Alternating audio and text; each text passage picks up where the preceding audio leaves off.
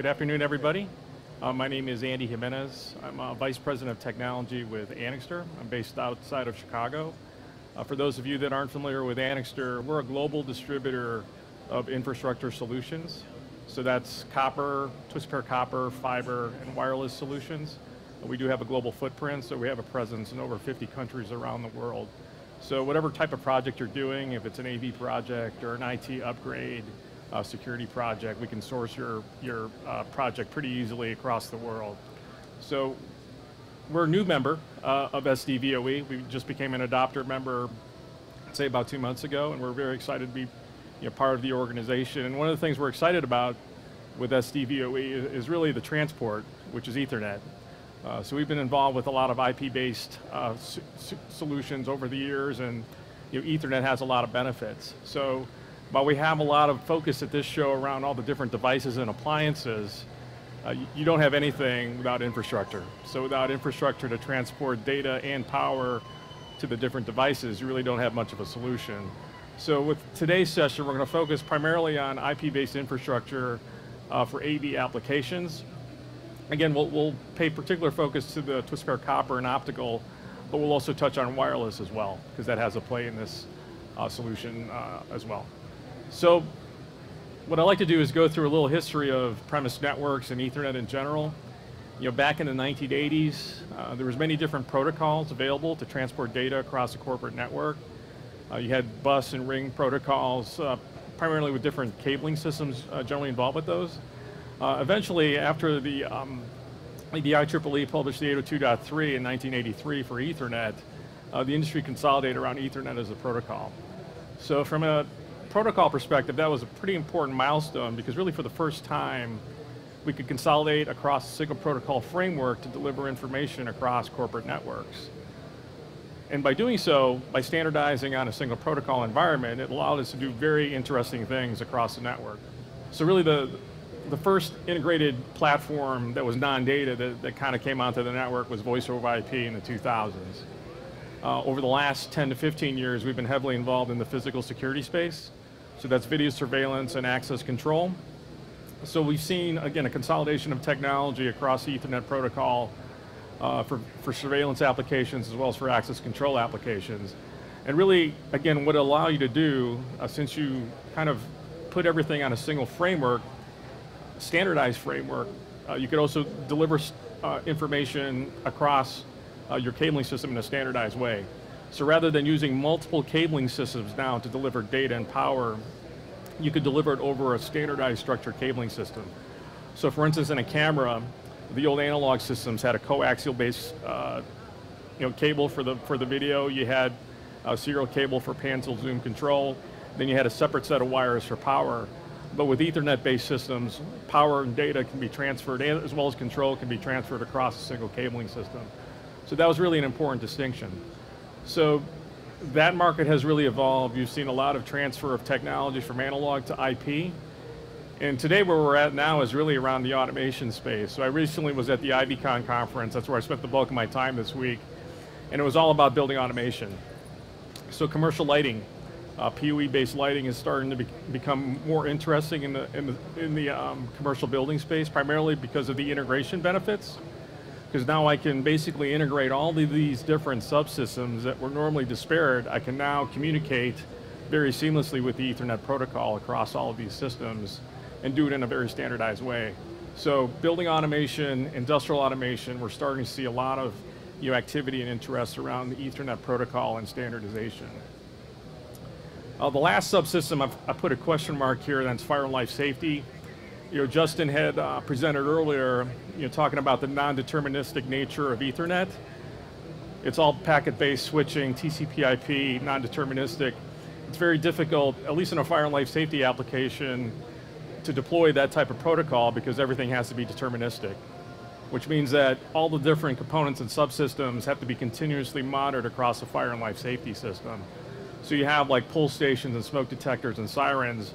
Those are continuously monitored in a bus in a loop, so constantly supervised across the network. So from that point of view, Ethernet may or may not have a play. And also there's a liability component around the fire and life safety systems as well. So From a monitoring point of view, we may see some penetration of Ethernet from a monitoring perspective, but across the board, we haven't seen a wholesale migration of the Ethernet protocol for fire and life safety systems, but it remains to be seen.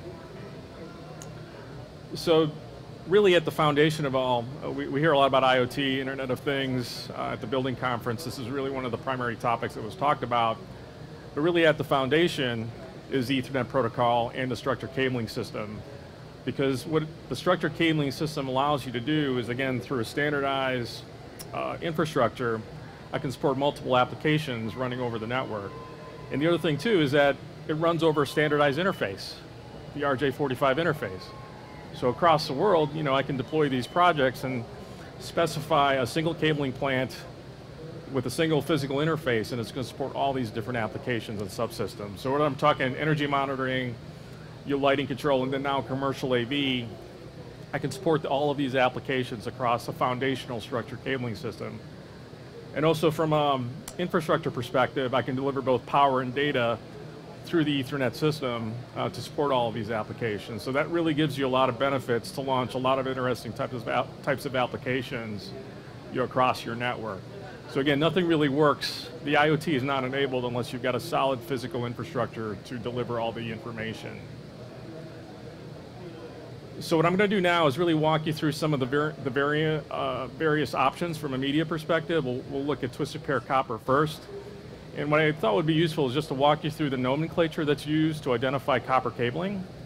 And it's based on the ISO 11801 specification. But you can see here with the matrix, the first two positions of the matrix really define the jacketing of the cable. And then the next three positions identify the internal elements. And I've got a graphic on the next slide that'll explain it a little bit better.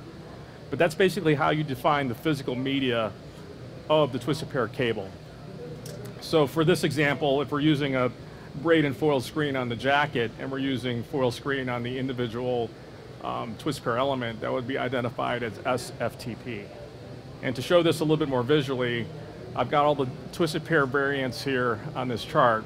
So on the upper left-hand side, if you're using no shield on your jacket, and you've got no shield on the individual twisted pair elements, that's identified through the ISO matrix as a UTP cable type. But in North America, we just call that UTP for shorthand. And there's different types of performance levels associated with UTP, category 5E, category 6, and 6A. There's also the ISO classifications that you could use as well, which are Class D, Class E, and Class EA. Another popular North American cable type is called FUTP or FTP. That's foil twisted pair. And again, you've got all the different variants there. The only addition is category 8, which is the highest performing cabling system that you can spec today. So that's kind of identified there on the lower left-hand side. And then the other two cable types are the shielded twisted pair cables, and those are called SFTP or pairs in metal foil. These aren't used quite often in the US or North American markets. This is primarily you see in Europe. So these have a braid across the jacket, and then the individual pairs, you can see there's a foil across the individual twisted pairs, and that's called SFTP. And again, there's different variations of performance. There's category 7 as well as category 8. So those are the defined media types that you can use for twisted pair cable. Now from an application perspective, Ethernet has specified multiple data rates that you can support across these media types. So there's 1 gigabit per second, 2.5 and 5 gigabits per second. That was defined in the 802.3BZ standard. That's called a multi-rate PHY.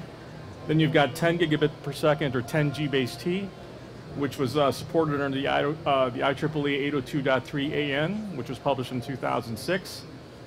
And then you've got the 25 and 40 G-base-T, which is category 8 media type, which was supported under the 802.3BQ.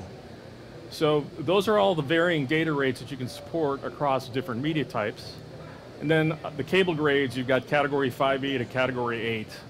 So with this chart, it's a little bit of an eye chart, but what it shows you is that depending on the cabling media, you're going to be limited to the type of application that you can support. So for instance, with category 5E, it's specified for gigabit Ethernet, as well as 2.5 gigabit.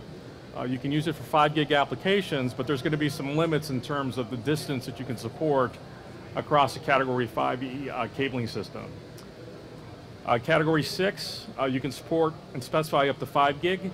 You can use it for 10 gig applications, but in most instances you'll be limited to anywhere between 37 and 55 meters. And the reason for that is that there's, as you start modulating the signals at a higher rate, you have to worry about what they call alien crosstalk, which is a pseudo-random noise source that you have to contend with. And unfortunately, it's very difficult to cancel out that noise source through the DSP and the electronics. So what you need to do is eliminate it through the infrastructure. So with Category 6, it was really never designed to support an alien crosstalk environment. So that's why you need to specify Category 6A for 10 gigabit applications. So for 10G base T, you can see it's fully specified at 100 meters to support that data rate. And you can see there's other data rates that are specified for the other media types. But again, this is a nice quick reference chart that you can use to help you with your specifications on the infrastructure. And with SDVoE, again, sending uncompressed video at 4K resolution, you're going to require, in many instances, a 10 gigabit per second link to do that. So with 10 gig, Category 6A, at least on the copper, would be your minimum recommendation for that. If you're using Category 6, you just have to be aware of the distance limitations associated with that media type. The other thing that you have to bear in mind is the power.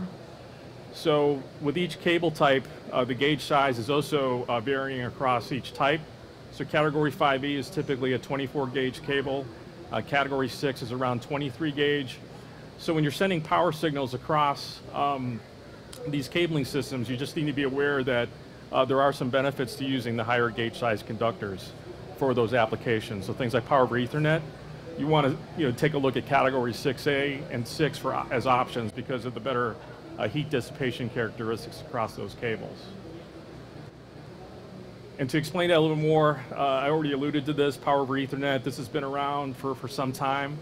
The first standard was published in 2003. It was called the 802.3 AF. There's 2 wattages that are always specified as part of the Power over Ethernet specification. There's your source wattage. So for the 802.3 AF, that was at 15.4 watts at your source, which is called the PSC, or power sourcing equipment. And then at the load, which is called your power device, that was specified at 12.95 watts. And the reason the wattages are different is that you have to account for the cable losses across a 100-meter link. So you have what they call I2R losses, which is your power losses across the cabling. So that's why you've got the 2 wattages specified. In 2009, the IEEE published the 802.3 AT that increased your PSC wattage to 25.5, actually 30 watts at the source and 25.5 watts at the load. Now, as far as delivering PoE, there's 2 ways you can do it. You can deliver it through the switch itself. A lot of the switch vendors that are here as part of the SDVoE Alliance, Netgear, Semtech, there's other folks that have solutions. You can deliver the PoE directly from the switch. But if you have a non-PoE switch, you can use an injector or a midspan to get the power onto your cabling link to power your device. So these are the different options that are out there. There is a new standard that we're developing. It's called the IEEE 802.3 BT. This is called 4-pair power over Ethernet. So the PSC on this one is going to be, the sourcing wattage will be roughly 100 watts. And then at your load will be 70 watts. So if you think about all the different applications that could take advantage of a greater than 30 watt standard, you can see the applications are quite diverse. You've got building management systems like lighting fixtures, virtual desktops, IP-based security cameras that have pan-tilt zoom and heater blower. And then from an AV perspective, you've got monitors, switches, and other devices that could be enabled by a higher power solution. So this standard is on track to be published by the end of this year, in 2018. So you'll start seeing some more pre-standard equipment being developed for the market, but by 2018 you'll have a fully specified IEEE specification in place. So real quickly on the optical fiber, again, this is typically used in your building backbone. There's a couple different variants that we have here. We have single mode fiber. which is characterized by an 8-micron core and 125-micron cladding. You've got multi-mode fiber. There's 2 variations, 50 micron and 62.5 micron. Typically in today's corporate buildings, most people are using 50 micron cores. That's the more advanced technology. It works on what they call an 850 nanometer VCSEL laser source. So what you can do is you can reach data rates of 40 and 100 gig using multi-mode fiber, using various grades of cabling. So similar to what I had before, I've got a chart here that shows the physical reach of the cable grade as well as the data rate that you could support across each cabling system. So for OM3, you've got a physical reach of 100 meters for 40 and 100 gigabit per second. You can't support 200 gig and 400 gig, but there's again some limitations that you have to take into account depending on the type of cabling system and optical module that you've got specified. OM4 and OM5 are the other grades of multi-mode. That increases your distance specifications to 150 meters. Again, you can support 200 and 400 gigabit per second as well. And then for single mode fiber, you can see you can support basically kilometers of distance. So if you've got backbones that extend beyond the building across a campus or across a metro area, single mode is typically going to be your only choice in those situations. But again, from a backhaul or a backbone perspective, again, the beauty of Ethernet is that I can transport all of these signals across these distances, extend the scale of my network to meet whatever application that I'm trying to deliver. So the last bit of infrastructure I'll talk about real quickly is wireless. From an AV perspective, really the only application that we see today is really for audio. Typically you're using Bluetooth, obviously, to stream stuff from your phone to a headset or other type of appliance, and certainly you can use Wi-Fi to do the same thing. But from a pure audio, video, or AV perspective, Bluetooth has probably the best penetration. But what this chart shows is really the different variants, various options you have with respect to wireless. So again, we're all familiar with Wi-Fi. There's the 802.11 standard. You've got A, B, and G, which was kind of the initial standard. The newer standards for 802.11, like AC and AD, that just increases the amount of data rate that you got across that system. So you can see for 802.11 AC, depending on how you've configured your network, you can achieve data rates of anywhere from 100 megabit per second to upwards of 7 gigabit per second on your backhaul. And again, the range is around 100 meters or so.